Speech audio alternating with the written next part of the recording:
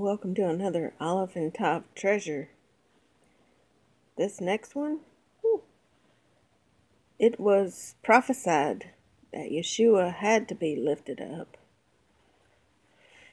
We found it in Numbers 3, verse 40, and it is Vasa et.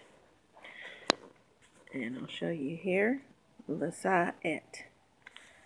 And the verse says, Then Yahweh said to Moshe, Number all the firstborn males of the children of Israel from a month old and above, and literally lift up the Alef Tav, number of their names. This one?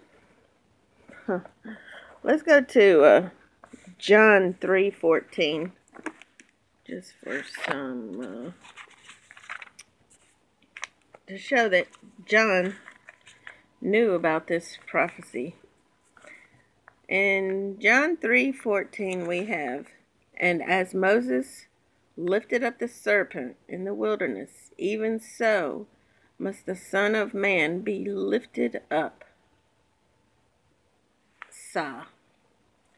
Now we're going to go to John 8:28. And this verse says, Then Yeshua said to them, When you lift up the Son of Man, then you will know that I am He, and that I do nothing of myself, but as my Father taught me, I speak these things.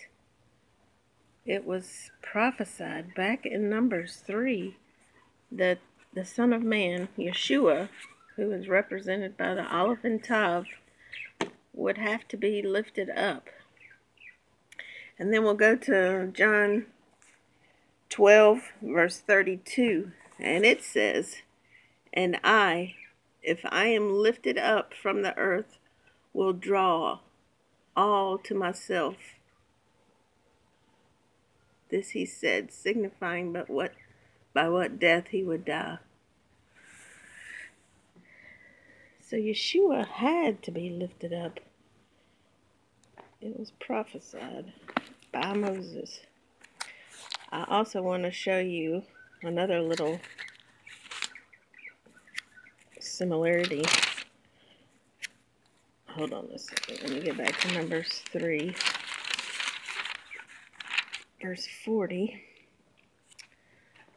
All right. I'm going to put up here, the word for lamb, which is a shin and a hay. But you will notice that the root word for lamb is actually a sin. This is a sin, not a shin. Is a sin and an aleph and a hay. You'll be able to see that from this picture I put up there.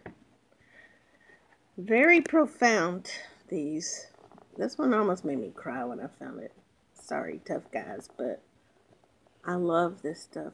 I hope you're enjoying it as much as I am. Thanks.